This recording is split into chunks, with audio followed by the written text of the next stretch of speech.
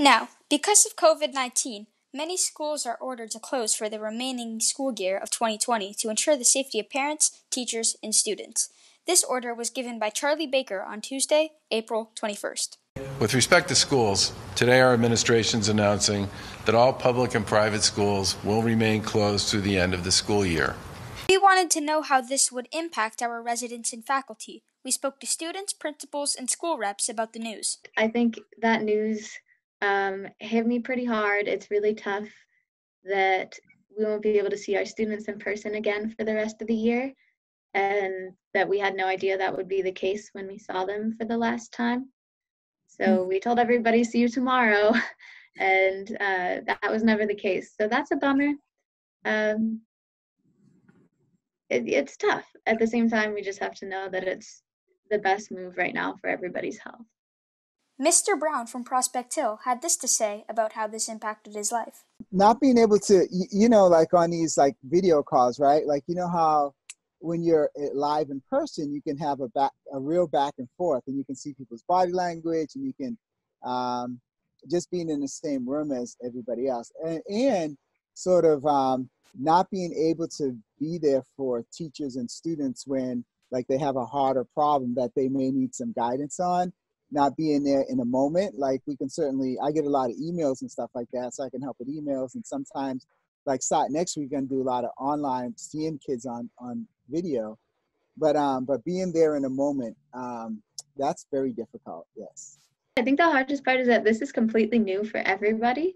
So there's a lot of technology issues. We don't know how to do everything all the time. So we're learning as we go. We're learning alongside our students. In a lot of cases, I think the students know more about this technology than the teachers do. As a school committee representative, I worry about all of the kids. And so I'm particularly worried about the kids right now whose parents can't be home helping them learn if they need that. And the kids who are on IEPs, I don't know if you know what that means, but the kids who have some special learning needs and they can't be getting what they need at home. And so I really worry about those kids. Here are some people looking for the positive in this situation. I think one of the biggest things that I've taken away so far is how grateful I am for my own health and safety and that of my family, and that it's just something we can't take for granted. Yeah, that's definitely a different outlook that I'll be carrying with me even once this whole thing is over.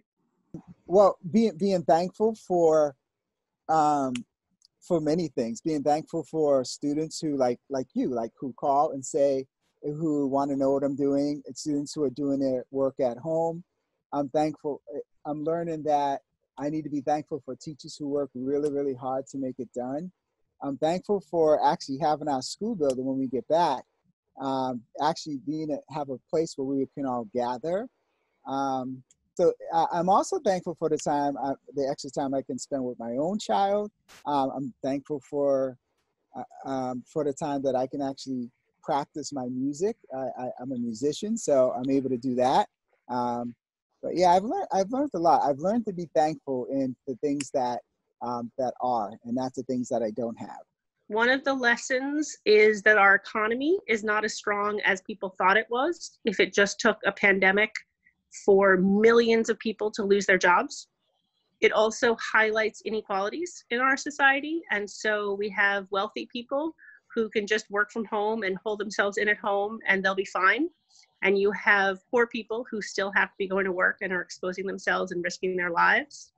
I think it's also an indication of why we need to have better systems for healthcare, because you also have tons of people losing their jobs, and because their jobs are tied to their health insurance, they're also losing their health insurance. And the last thing you need in a pandemic is people worried about going to see a doctor or calling the doctor because they don't have health insurance. Although everyone misses the school environment, they all agree that this is the best option right now until this pandemic passes. We thank all the teachers, faculty, and students who are doing their part.